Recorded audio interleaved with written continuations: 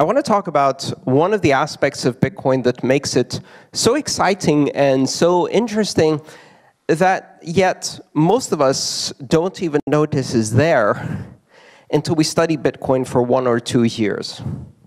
Bitcoin is a bit like an onion. You have to unwrap it, and as you unwrap it, you just find one more layer.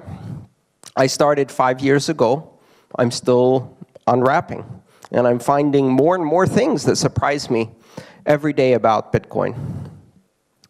So one of the things that surprised me about Bitcoin is that when I first encountered it, it looked like a relatively familiar banking system. I went to, well-known sites like Blockchain Info, and I could see transactions, and I clicked on the transaction. It said sender and receiver and account, and I was like, okay, this is pretty familiar banking, great. And then I thought, let me look at the source code and see how this works. So I'm a programmer, I'm a computer scientist. I figure I'll read the source code, and I'll try to understand how the system does these things. And I went through the source code, and if you search for sender and receiver and balance and account, you won't find anything, because none of those things actually exist in Bitcoin. And that really surprised me, because when I looked at the source code, none of the things that I expected to find there were actually there.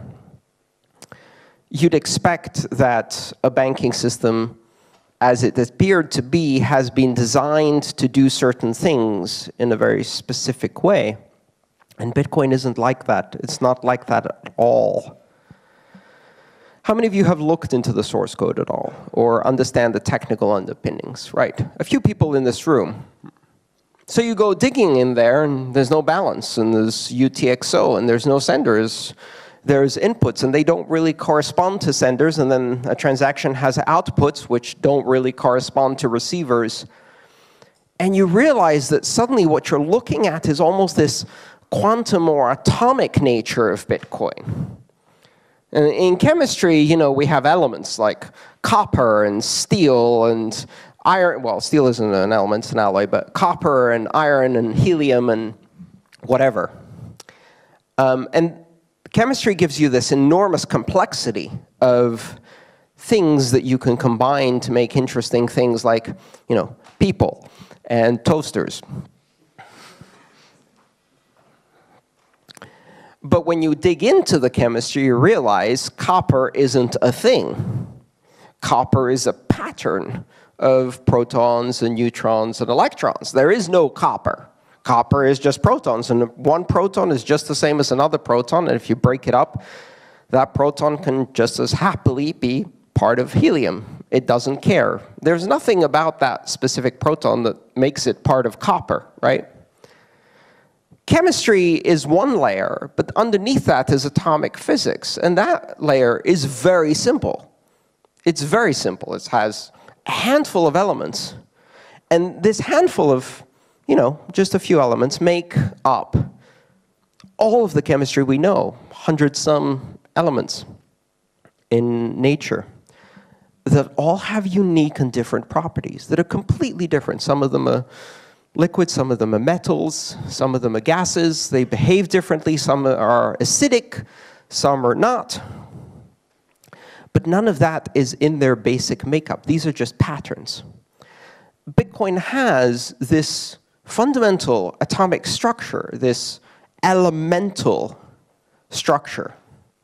And the elements of Bitcoin are the components of a transaction and the elements of the scripting language. And those elements have nothing to do with traditional banking. You don't see anything about accounts and balances and senders and receivers.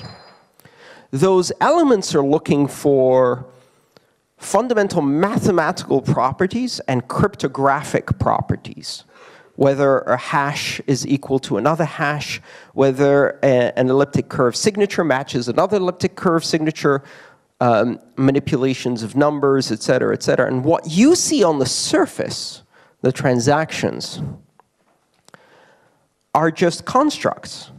They're a specific way of mashing up these elements to create something that kind of looks like a bank. which is great, because if you're new to Bitcoin and someone tells you, well, there's an account and a sender and a receiver, you're like, oh, OK, I understand this. And you have a wallet, but your wallet doesn't have coins. It has keys, and those keys can be copied. And now you're like, whoa, your wallet can be copied? Now you're losing me. This doesn't quite match my experience. And things get complicated because Bitcoin isn't what you think it is. It's a platform. It's not a payment network. It's not a currency. It's not a banking system. It's a platform that guarantees certain trust functions. Now, if you happen to have a platform that guarantees certain trust functions, one very useful application for that is to build a currency and a payment network. But you can build more things. When I was a child, my favorite toy was Lego. And the reason my favorite toy was Lego was not because what is on the box. Because when I took a Lego set, I did not build what is on the box. If the box had a red fire truck, I would build a dragon, or a hippopotamus giraffe, or something that didn't exist, or some strange idea that I had. And so that's what I liked about it. I could take these basic building blocks, and I could build whatever I want. Now, what this does is it changes the perspective of how you look at things, because from an abstract perspective, Lego is messy. And the thing I built didn't quite look like a fire truck or a spaceship. And if someone had given me a toy that was a fire truck, like a plastic-injected, smooth-edged, completed red fire truck, it would be the perfect fire truck. But it could only ever be a fire truck. And 20 minutes after I started playing with it, I'm bored. Because my perfect, rounded fire truck that is only a fire truck is a perfect fire truck, but can never be a hippopotamus giraffe, or a tomato, or a spaceship. But Lego allows me to do that. As I grew older, I started getting into cooking as a hobby. And what I loved about cooking is that it is the perfect combination of art and science. Because if you fundamentally understand how the ingredients work and how they behave, and how the chemistry changes when they're combined, or when you add a catalyst like salt, or when you apply heat to them, then you can create. You can create anything imaginable. And so then you can create this idea of what you want to make when you're cooking. And as long as you understand how the ingredients work, you can execute and deliver that thing you wanted to create. And Bitcoin encompasses that elemental nature. It doesn't give you a final result. It gives you a set of ingredients and a recipe. It gives you a set of Lego blocks and a photo on the box that looks like a red fire truck. And when we present that to the world and the financial companies look at that, they say, well, your fire truck has sharp edges, and it's made of silly little blocks. Or you take the ingredients and you put them together, and you make a burger. And in Bitcoin, we take the ingredients, we put them together, and we make a banking payment system. And the banks come and look at that, and it's as if they're saying to us, your burger is OK, but in McDonald's, we can make it in 45 seconds, and we can sell 1 billion of them. So why do you need a chef, ingredients, a recipe, if you can just churn out 1 billion of them? And they're missing the point. And the point is not generating 1 billion copies of the same inferior product. The point is not getting the plastic injection molded plastic red truck that I'm going to be bored of in 5 seconds. The point is unleashing my creativity by giving me the tools and the elements I need to build something unique, to build something new. And I can guarantee you, my little red fire truck or the burger I just built, I didn't do it. I didn't build a burger as fast as McDonald's or as cheap as McDonald's. And my little red fire truck isn't as smooth as the Chinese copy. But I can also make albondigas with red tomato sauce, and I can also make a hippopotamus giraffe. And you can't do that with a prefabricated toy, and you can't do that in your McDonald's kitchen. I've unleashed my creativity. With Bitcoin, if you look just at some of the elements, you're beginning to see people realize that this is a set of ingredients. And you have one recipe, but you can make a different recipe. And so people are now trying to recombine these ingredients. And they say, well, if I have atomic transactions and input versus output sums, and digital signatures, I can build a project that does Kickstarter projects, where you have a single transaction that can be funded by multiple people, but only if all of the amount is funded is it a valid transaction, right? That's the same elements I use to make a payment to you for $1 over Bitcoin, but you can recombine them differently, and now you've got a crowdfunding platform. And then somebody else says, well, if we use 2 of 2 signatures multi-signature with transaction time locks, we can do a payment channel that charges for video streaming by the second. And that's a new recipe that no one had come up with before. And we can take that, and then we introduce this new thing, which is hash-locked time contracts, and we can make multiple payment channels connected together, and then we've got Lightning Network. And that's a new recipe that no one has ever seen before. And so while the banks are saying, your truck has sharp corners and your burger is too expensive and took more than 45 seconds, and what they're saying is, your transaction fees are too high and you're too slow and you can't possibly scale, they're missing the point. And the point is that we're not trying to sell 1 billion burgers in 45 seconds each. We're trying to unleash the creativity of an entire generation. We're building a system on top of which 1,000 applications that require trust can be built. And when you have the ingredients, when you have these basic elements, what recipe you build is entirely up to you.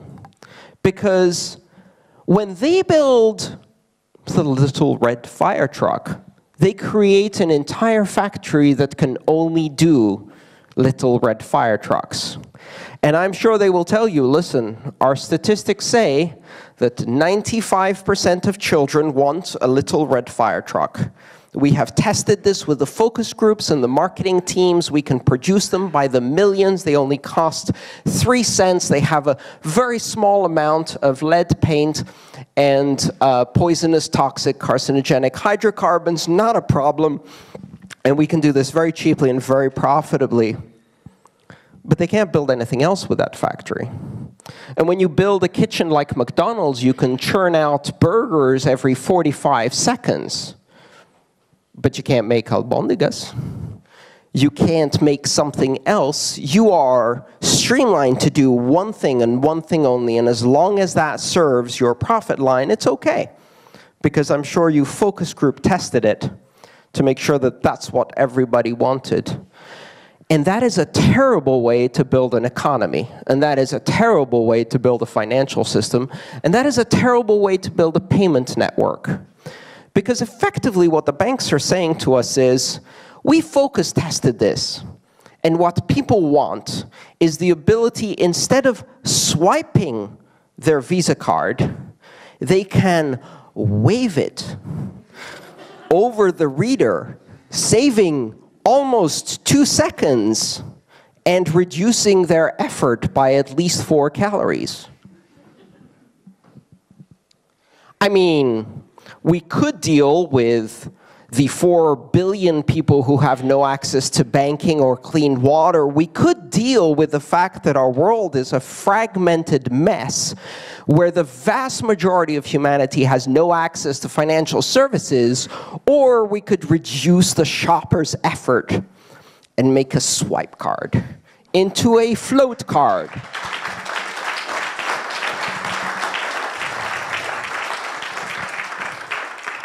We could face the fact that the reason more than 4 billion people are unbanked is because we require everyone to be identified on every side of every transaction so that we can build a totalitarian surveillance system that the Stasi would be jealous of to monitor every financial transaction from every corner of the planet, because we have persuaded ourselves that our bourgeois sense of security will be protected not by solving poverty and not by reducing perhaps the bombing of other countries, but instead by watching everyone all the time when they buy a burger, just in case.